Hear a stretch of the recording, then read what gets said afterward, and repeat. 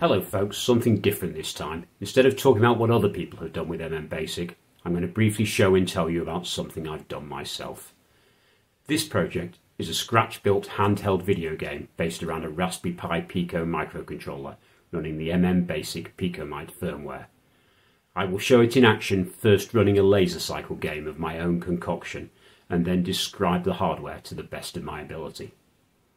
I think it's worth noting that I know more about programming than I do about electronics, so this design is really a rearrangement of other people's ideas rather than anything particularly original or special.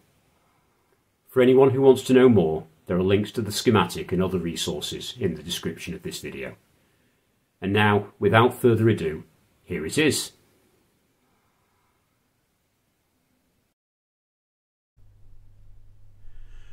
Okay, I'll just start it up and let it play through its attract mode.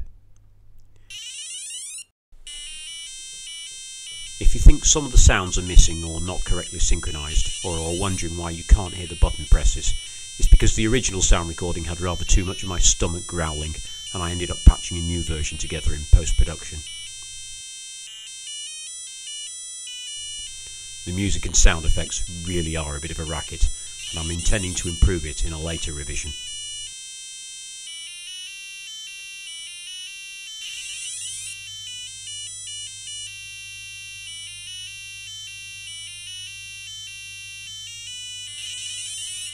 This is the setup menu where I will configure the game for 3 AI players plus myself. Because this game is also for the PicoMite VGA and Color Maximite 2, it will in theory let me configure for 4 human players. Obviously nonsense on this device. If you aren't familiar with the light cycle game, then I believe it originates from the original Tron movie and is a member of the Snake family of games. Unlike Snake, however, the tracks laid down by each player are permanent, at least until that player crashes into one of the other tracks or the wall around the arena. I'm the red player, and even though this is the novice difficulty level, it's still pretty tricky, at least for me, and practically impossible at the higher difficulty levels.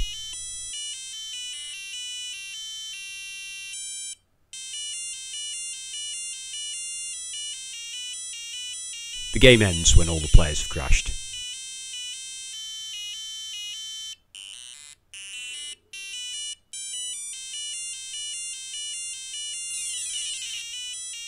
And that's game over.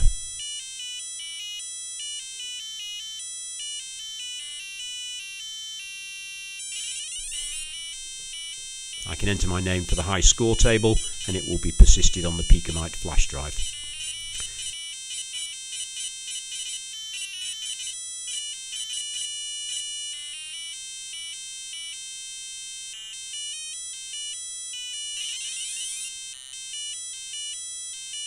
And we are back to attract mode, so let's switch it off.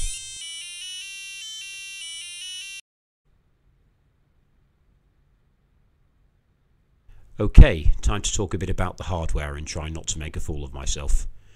We've got a standard Raspberry Pi Pico here that is running the PicoMite firmware. The controller here is laid out as a classic Nintendo Entertainment System controller, including an old CMOS 8-bit parallel in, serial out shift register. Strictly speaking, that isn't necessary. The Pico has more than enough free GPIO for the buttons to be connected directly. All these resistors here are pull-ups for the buttons. Audio is temporarily provided by these two 16-ohm buzzers with the simplest possible amplifier arrangements.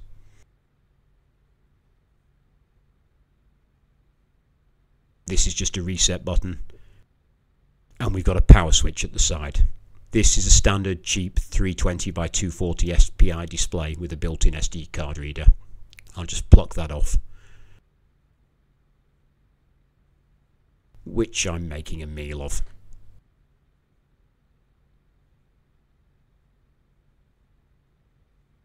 But there we go. Nothing special here. That's just a resistor controlling the current to the display backlight. This is power in. I don't have a proper connector, so I've just got a couple of female headers bent over here. And this is a cheap Chinese LiPo charging module and protection circuit that feeds the rest of the device through this Schottky diode. Underneath, if we just remove the base plate,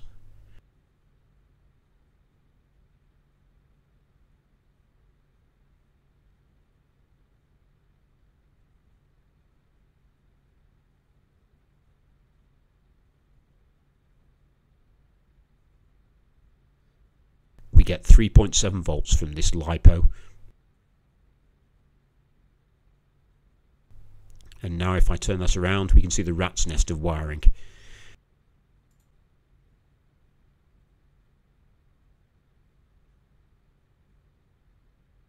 This is the controller button connections around the shift register.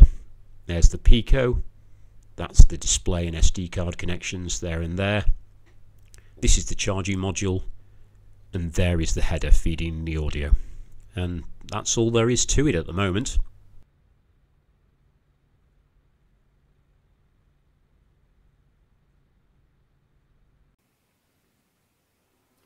And that wraps it up for this time. As usual, please leave any questions or comments, good or bad, below, and I will endeavour to reply to them. Also, if you're inclined to like or subscribe, then I would appreciate it. Until the next time, thanks for watching, and goodbye.